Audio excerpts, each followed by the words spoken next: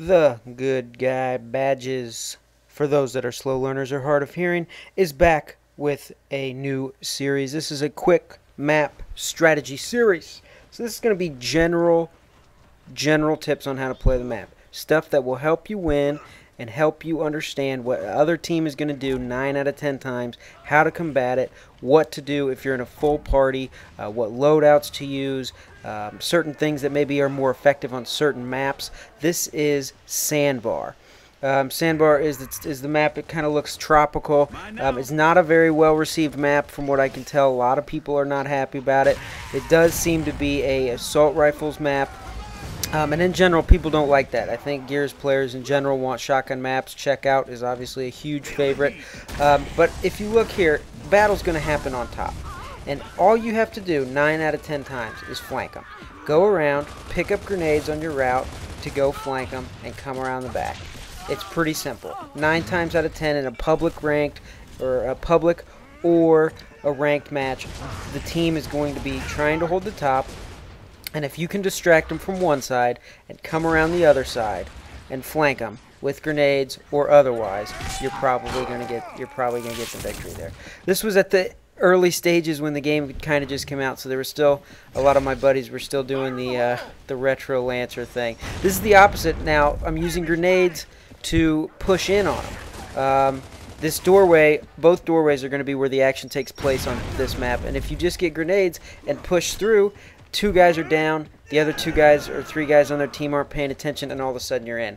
And if you hold the top, then you win this game. That's the way it is. If you hold the top on Sandbar, you win. There's long shots on both sides, so you have to be careful about poking your head out. And I do believe that this map is best suited for hammer burst. I know the Lancer's getting a ton of love right now, rightfully so. One of my favorite weapons, probably the best weapon in the game. But the hammer burst, so much fun. And one of those maps like Sandbar where you can just continually, there's another nice skewer there, continually kind of poke at them. You'll see here in these next clips where we just keep poking at them. The goal is to get them confused out of their spawn. Even if you're not getting a bunch of kills, you're hurting them. They're running around. They're not going where they want to go. They're not going to grenades. Maybe they're not going to boom shot or one shot.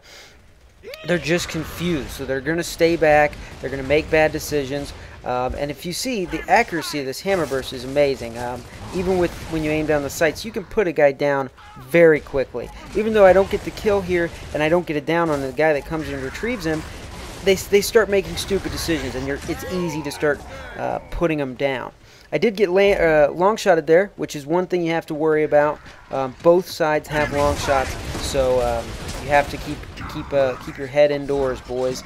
But other than that, you're still going to get a lot of confusion, and you're still going to make this map very, very easy to control if you have guys on top with hammer bursts, a few guys by the doorway maybe with a retro and a sawed-off, or even a retro and a Nash or whatever, Lancer for that matter.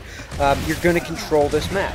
This new series, guys, is something that's going to be real quick, 3-4 minute videos talking about how to run rooms, how to run maps with a party, with a general idea and a strategy that your entire party is behind and intrigued by. It's very simple to just start whittling down their numbers. Make sure to like this video, guys, if you enjoyed it, and we'll see you soon.